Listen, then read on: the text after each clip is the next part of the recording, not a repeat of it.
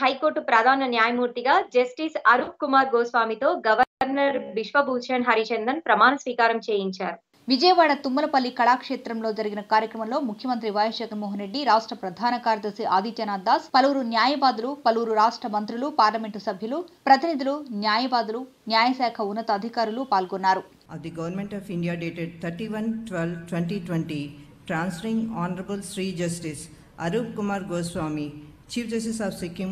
High Court, as the Chief Justice of Andhra Pradesh High Court. I, Arup Kumar Goswami, having been appointed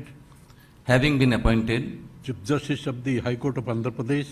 Chief Justice of the High Court of Andhra Pradesh, do swear in the name of God that I will bear true faith and allegiance to the Constitution of India, and allegiance to the Constitution of India, as by law established, that I will uphold the sovereignty and integrity of India, that I will duly and faithfully, and to the best of my ability,